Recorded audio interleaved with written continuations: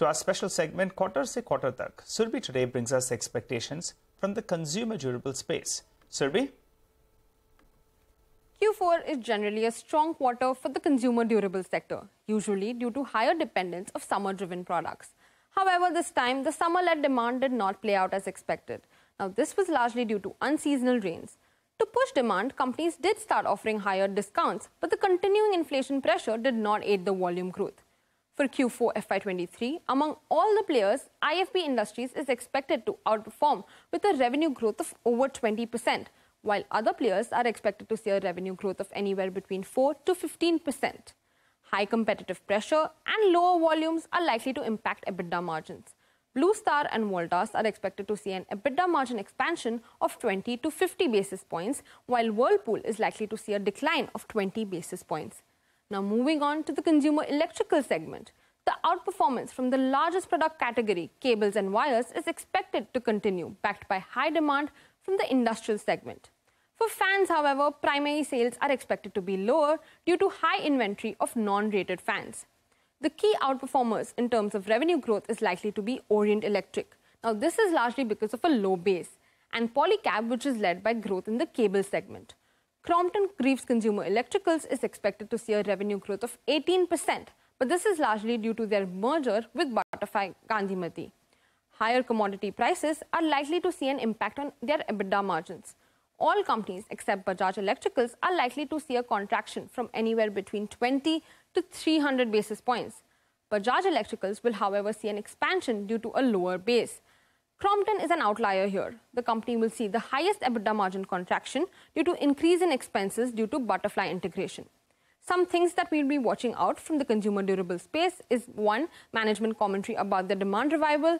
2. Any price review decisions, whether they revise the outlook on margins, considering the high competitive pressure. And 3. Their future growth or capex plans. Finally, leaving you with the valuations. In the consumer durable space, Voltas is trading at 46 times FY24 PE and IFB is inexpensive, trading at 22 times FY24 PE. In the consumer electrical space, Havells is the most expensive, trading at over 50 times FY24 PE, while the rest of the players are trading anywhere between 30 to 40 times FY24 PE. All right, Surbhi, thanks a lot for that. Well, Harshit Kapadia, who's the Vice President, Industrials, Consumer Durables and Electricals at Elara Capital, is joining in. Harshit, good morning. I think the focus has now moved away from earnings and onto the organizational, restructuring that we've seen for Crompton, right? The stock is down almost 12%. I understand that there is a bit of uncertainty because Mr. Promit Ghosh, who's taking over as the new MD and CEO, may not have the caliber to take the business forward. At least that's what the street believes.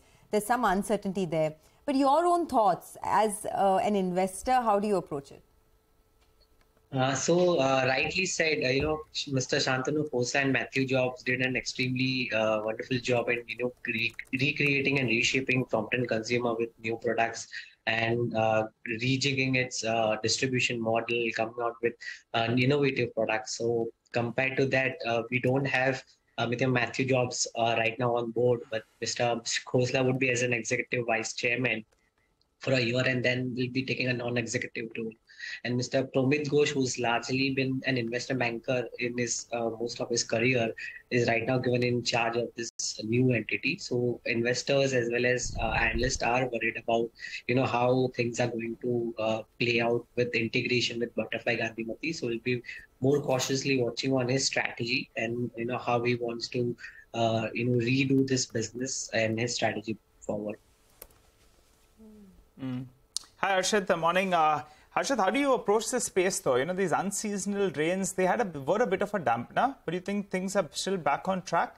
And what's your top pick from the space? So things are still uncertain in this market as well. It's largely on the consumer durable side. But April has seen some momentum picking up with summer also picking up. So that is partly a good news. That is what we hear on ground. However, on the pricing front, still the price concern remains. None of the companies are able to take a price hike, so margins are going to be soft. If you remember, last year April has been one of the best ever month in life of durable industry because we were coming out from 2 bad years of COVID in summers. So we are coming from a high base, so that will also have some sort of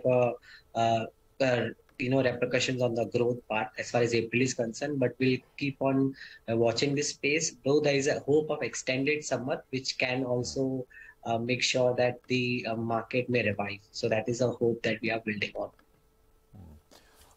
Harshit, just to go back to Crompton, what's it trading at now in terms of valuations? If you've given it a look after today's correction, we've not heard from the management yet.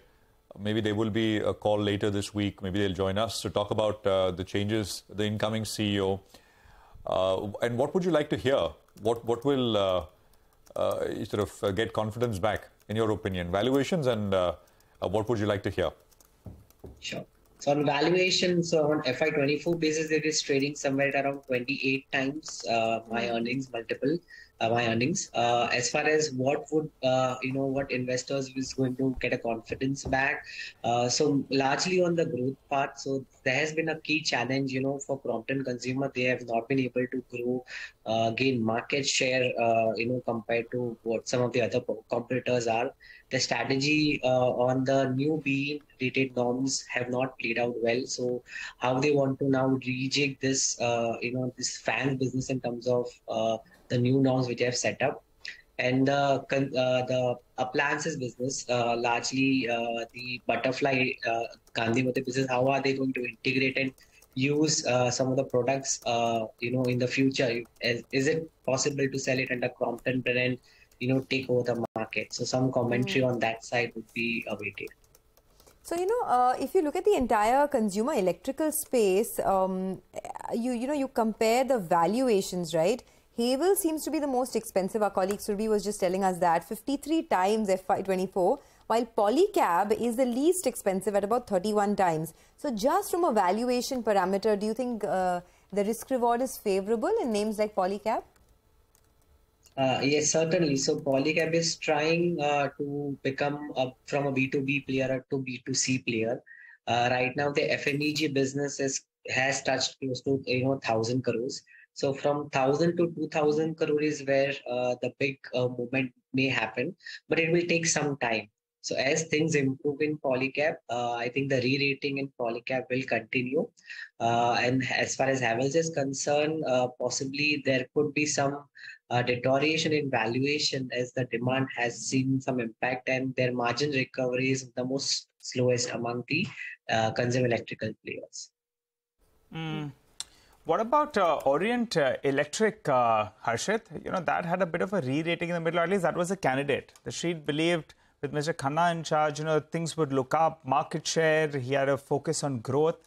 Now, post him moving away, what's your view on the stock? So in Orient Electric also, right now, they have also started enter new business called for wires, so which is more of growth oriented, which is a margin dilutive business. My sense was they were focusing on margin recovery as a first step and then growth.